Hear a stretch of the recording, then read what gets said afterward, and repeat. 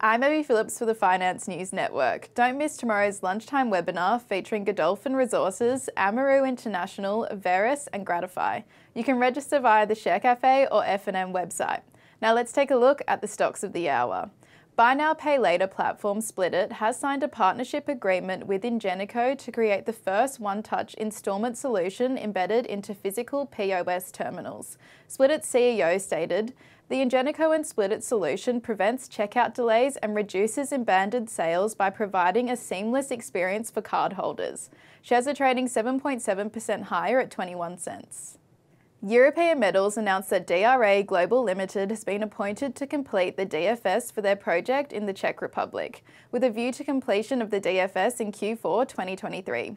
Executive Chairman Keith Coughlin said, "We are pleased to have secured a company of DRA's calibre with a proven track record of delivering critical pieces of work like the Synovec DFS in a timely and efficient manner."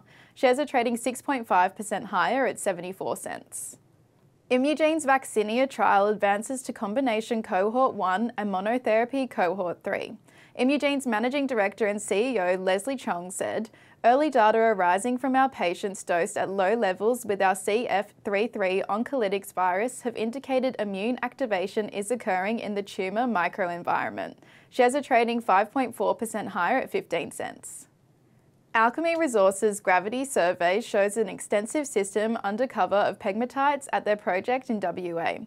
CEO James Wilson commented, "The learnings and knowledge gained from this survey will be used to help map out pegmatites at other high-priority lithium targets at Coroni." Shares are trading 25% higher at 2 cents.